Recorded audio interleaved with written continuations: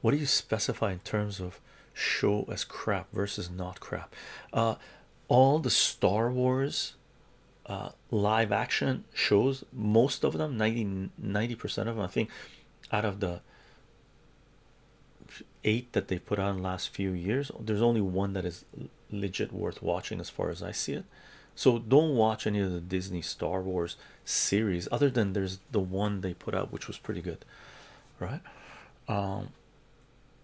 So crap would be something that is like, for me, the Mandalorian TV show, the Mandalorian Star Wars show, was garbage. Just it was beautiful. See, the best thing about the show was the end. I watched the first season. I, I watched one episode a second, I think, if there was a second, and I couldn't do it, right? At the end credits, they show the art that they used to create the scenes, and that was the best thing of the show. The dialogue in that show was the most low IQ thing I've seen. It was vomit inducing, right? Like, one of the places that I decided almost to turn it off. Yeah, Andor was good. Thanks, Elder God. Turn it off. I just couldn't do it. Was, these bounty hunter, the robot bounty hunter comes along, takes on all these people, and the Mandalorian, one of the greatest bounty hunters, whatever, assassins and whatnot, he runs out of, everything's being shot up, and the Mandalorian runs from out of cover. He goes, "Hey, buddy," and the robot shoots him. Like, that was in the first season, I think. Like, that's an insult. That's an insult, right? That's crap. Amazing shows, amazing shows. On that front, Marvel, Disney, Legion, which came out a few years ago, was a fantastic series, TV series. It was intelligent, right? Mr. Robot, the first 3 seasons were pretty good, right? Really good. You want amazing shows? Animation has some of the most amazing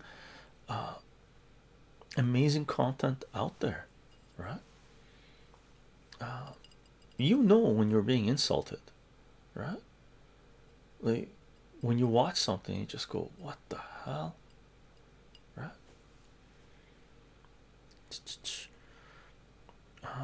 What's your thoughts on the Boys TV? Oh, the Boys series 1 and 2 were good. This series now, brutal, man, so bad.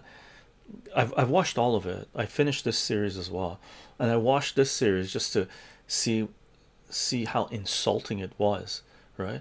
Because it started off good, right? I have some of the comics. It started off good, but then the creators came out and said, "If you don't like our show, it's what is it?" Jim Shooter said this perfectly, right? I saw a little short clip of Jim Shooter from a guy, content creator, I forget his name, that I follow, that he has his own comic book company, he creates content and stuff. He showed a little segment of Jim Shooter saying, "Look, man, comic book industry has forgotten what it means to create comic books, and in general, I'm paraphrasing, the entertainment industry, right?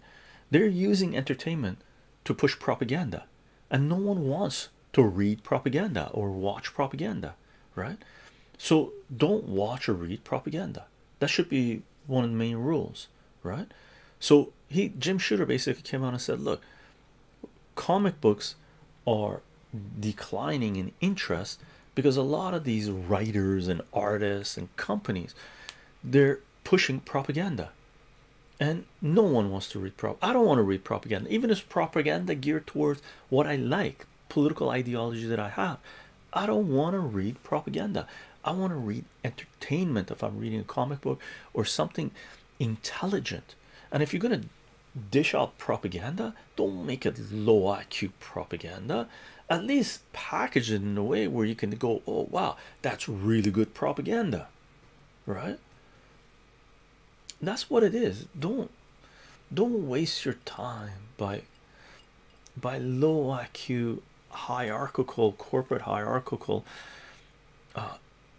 content that is being shoved down your throat. That destroys your soul. That destroys the spirit, right?